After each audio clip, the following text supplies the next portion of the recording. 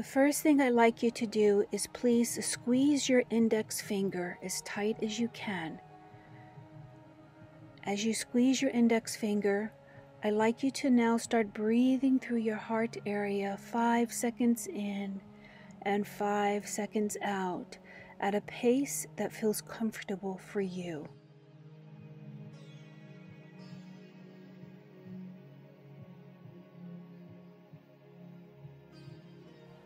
We're looking to slow down your breathing, and by squeezing your finger, we're helping the emotion of fear move through your body effortlessly.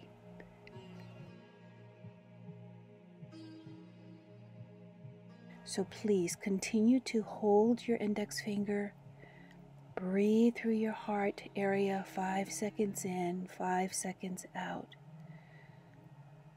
As you continue to do this, I want you to understand that fear is only present to let us know that there is a pending threat. Whatever the threat is, it does not belong to you. It is something that happened most likely outside of you, and it's impacting you. So it's the outside impacting the inside.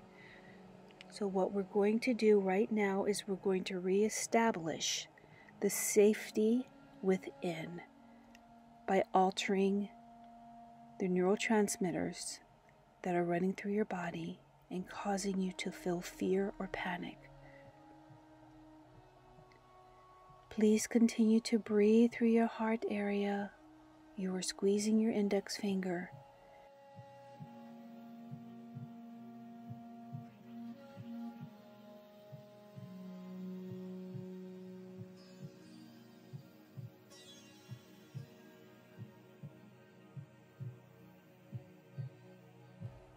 This fear does not belong to you. It is an external stimulus that is impacting you internally.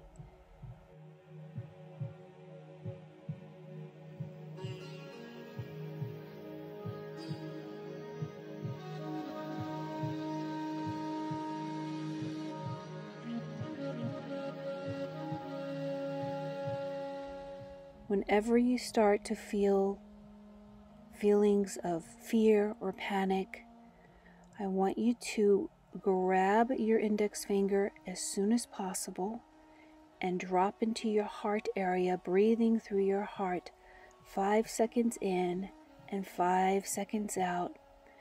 And before the fear or panic can grip a hold of you, I want you to say, "Not me, not mine."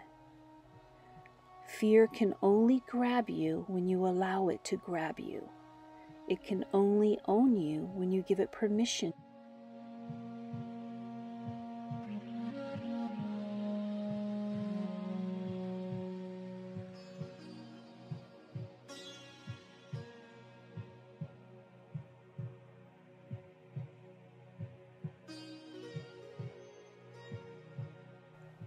The next time you feel any fear or panic, please grab your index finger and remember to breathe through your heart area as you say, "Not me, not mine."